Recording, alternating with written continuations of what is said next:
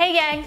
Today, we'll be talking about the innovation process while we create a homemade lava lamp for my Zoom background. Ready to get started?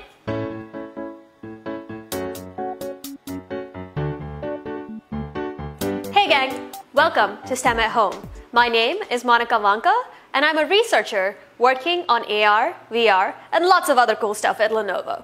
Today, we'll be talking about the innovation process while we create a homemade lava lamp. Hey kids, science is a lot of fun, but it can also be dangerous. So please make sure an adult is present with you while building your lava lamp. Today, we're going to make a DIY lava lamp by combining a couple ingredients to create something new. This is similar to how we innovate at Lenovo. Innovation is a culmination of different thoughts and ideas combined together to create something entirely new.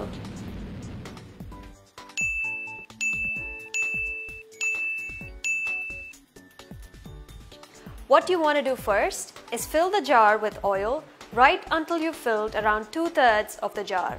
I'm using a slightly larger jar here so I can get a better picture. Next, we are going to fill this up with water right until the liquid comes until the brim. So give it maybe a minute so that it settles and you don't have any of these air bubbles. Now the fun part. Let us add around 6 to 7 drops of food color. Make sure you don't add too much.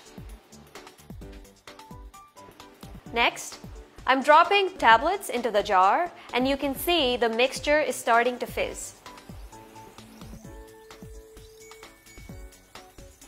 And here it is, your very own lava lamp.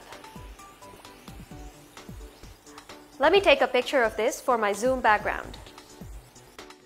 Thank you so much for joining me on this episode of STEM at Home. I hope you enjoyed innovating as you created your very own lava lamp.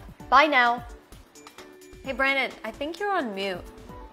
No, I still can't hear you.